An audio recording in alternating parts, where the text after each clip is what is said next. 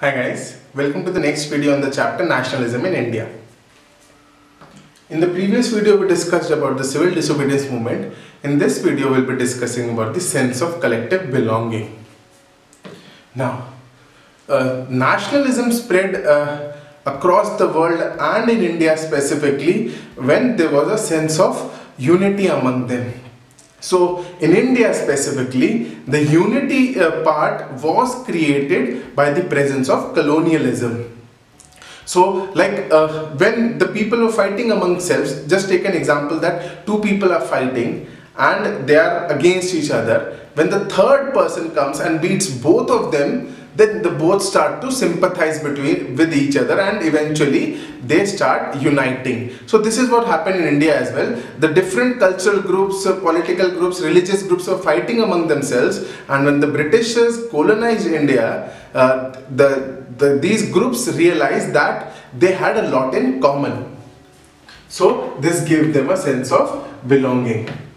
So through the experience of united struggles, they had a sense of collective belonging. Then not just that, it was also that a lot of nationalists created a lot of folklore, songs, fiction. They also played an important role. And reinterpretation of the Indian history, that also was really important. Then press also played a huge role in the collective belonging, making sure that the people were on the same page.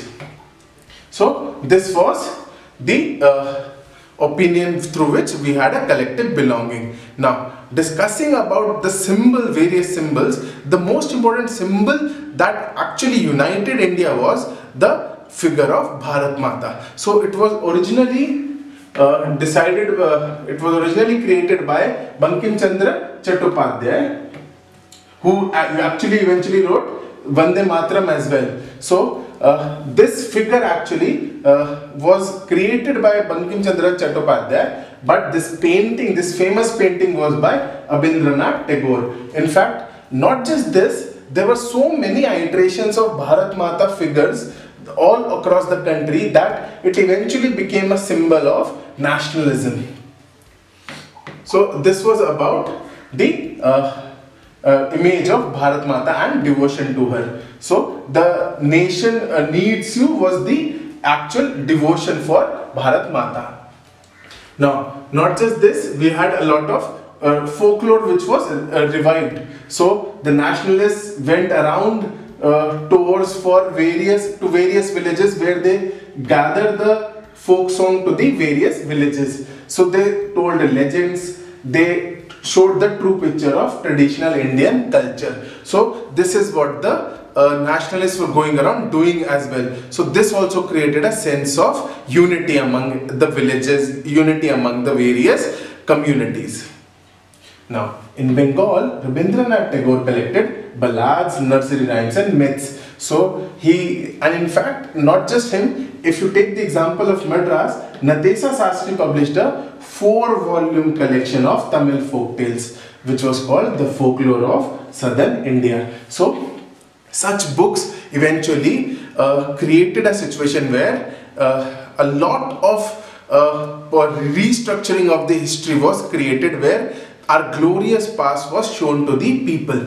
Because what the Britishers had actually done is that the Britishers had said that Indians were not good with governing themselves. So this was about the various folklores. Then there was another symbol with the flag. So it started in the Swadeshi movement back in early 1900s in Bengal, when a tricolour flag was designed in red, green and yellow. And since the Britishers had 8 provinces in India, so this had 8 lotuses for the 8 different British provinces. The crescent moon on top of that was for the Hindu-Muslim unity. So this was the original flag designed during the Swadeshi movement in Bengal. Then Gandhiji himself designed another flag with the Swaraj. So he also chose a tricolour, red, green, white, and it had a spinning wheel in the center. So this was the flag. And So it became a symbol of protest, it became a symbol of unity. So carrying the flag during the marches became a symbol of defiance as well. So the flag was also a symbol of unity among the people. Then, not just this, as we discussed, the nationalists started reinterpreting the history, because the Britishers had said that the Indians were a backward and primitive culture and they were not capable of governing themselves. So when the nationalists actually told the true story of our glorious past, so they showed the history. So they showed the various glorious developments in the ancient part, when art and architecture, science and mathematics, law, philosophy, all these were flourishing in India, and it only started declining when India was colonized. First by the various Muslim empire and then by the Britishers. So this is what was happening in India. So they showed the actual picture. So this led to a lot of collective belonging among them. So they actually urged the people to take pride in India's achievement. So this brings us to the end of the chapter on nationalism in India. Thank you so much.